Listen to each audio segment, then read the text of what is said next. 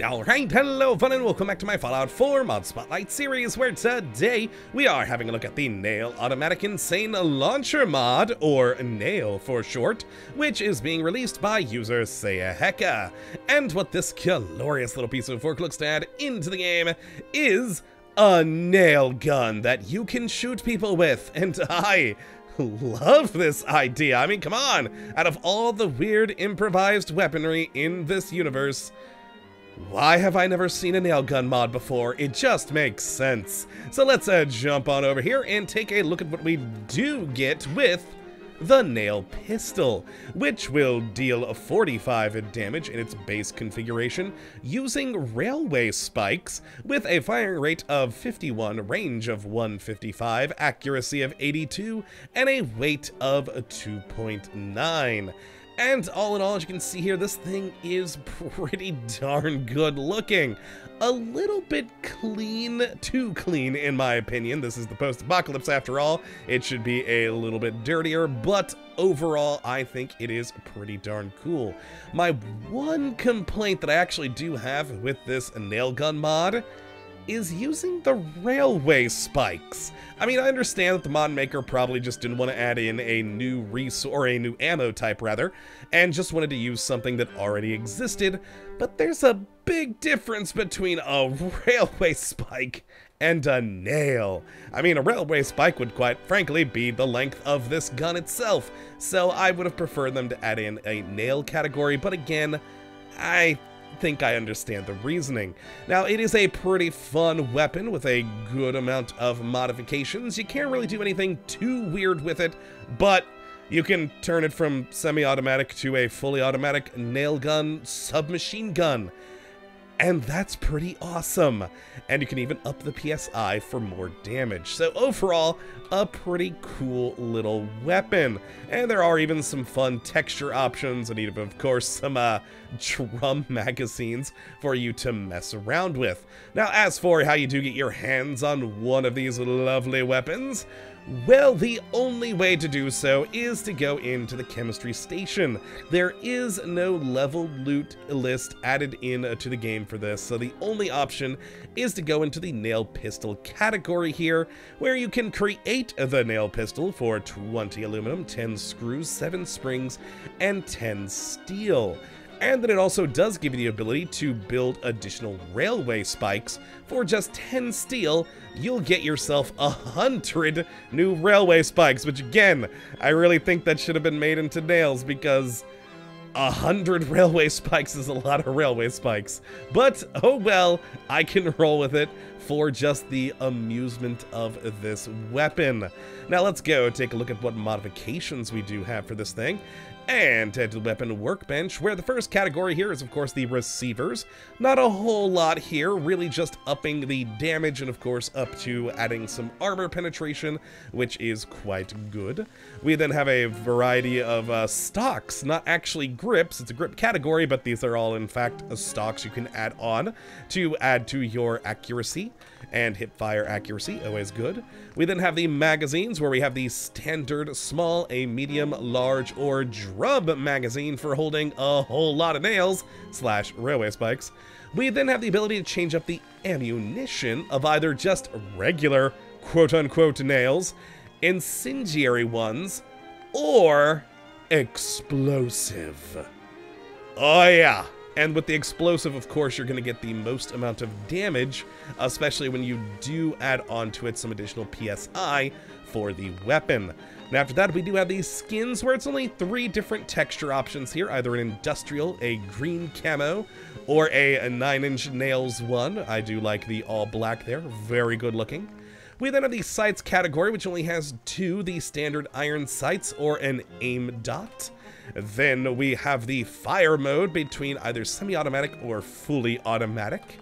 And then after that, and the final category, we have the pressure PSI, which is a damage modifier. But I am perfectly okay with this one, because look, it has requirements and not just a rank in gun nut. You actually are going to have to fiddle with this thing and use some aluminum, ceramics, and circuitry to up the PSI of this thing to add more damage. And That is how you do a damage modifier, in my opinion.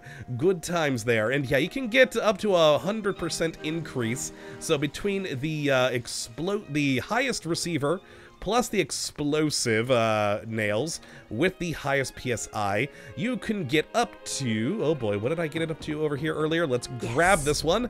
172 damage.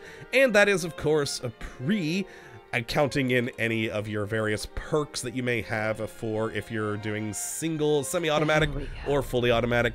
And then this one here, I went Incendiary, got it up to 153, which still ain't too shabby. That is not too shabby for a nail gun.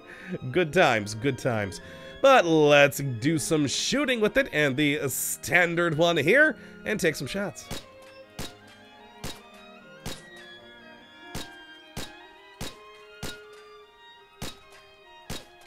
And there we go. Now, as you can see, it is plopping the full-on railway spikes into it. Again, those are way too big for a nail gun, but I'll live with it. I'll live with it. And I guess, actually, I said my one complaint was the nails. I forgot about this. The iron sights for just the standard iron sights don't really seem to work. I mean, you'll hit so long as you sort of line it up with your crosshairs first, then go to iron sights. But yes, it's a little bit wonky. I've personally been mainly using this in VATS though, so that's probably why I didn't remember, because I honestly haven't noticed it half the time. Now, when you do go to the aim dot sights on these, it is, well, perfectly usable and quite nice and accurate there. And this one is, of course, the fully automatic nail gun with the lovely drum magazine there. So we've got quite a few shots out of this thing. Look at that beautiful, smooth reload animation there. Always good. And 40 nails. All just lighting everything on fire. And you know what? Honestly, not that bad of kick for Incendiary fully automatic nail gun. If you can see there, we're just not doing any compensation. It's got a fair amount, but quite easily controllable. And then, of course, we've got the explosive one here, just doing wonderful amounts of damage. I mean, look at that. We're hitting both of those targets there on the right-hand side with this explosive round because, you know, explosion. But let's go test these out on our usual test subjects of Randy and Will, and then see how it does on them. I have a feeling they're not gonna fare too well against an explosive nail. I also just thought of this. How does one make an explosive nail? That hadn't crossed my mind so far. I just went, ooh, yay, explosive.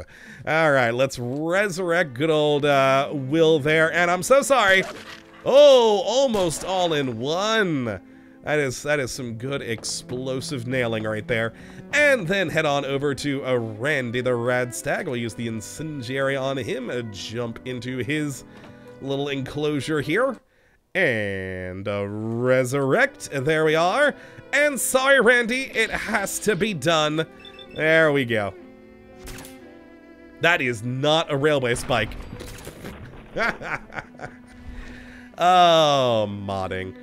Wow, one burst with 3 shots took him down, eh? Yep, that's Incendiary nails for you. Again, how do you make Incendiary nails? These thoughts did not cross my mind earlier. With ammunition, I can kind of understand things like this, but with nails, how? But that being said, it is still a fun, weird little mod. I mean, come on, how have I not seen a nail gun weapon up until this point? It's just such a fun little idea for a post-apocalyptic landscape. It's a good time. So if you'd like to check out this mod for yourself, which I'd certainly recommend you go and do, you can have a look at the link in the description as per usual. But that, my friends, is going to be it for this episode. I hope you all have enjoyed and that you do come back for the next one. Hopefully, we'll be looking at yet another wonderful mod. But until that time, thank you for watching, and as always, have a good one.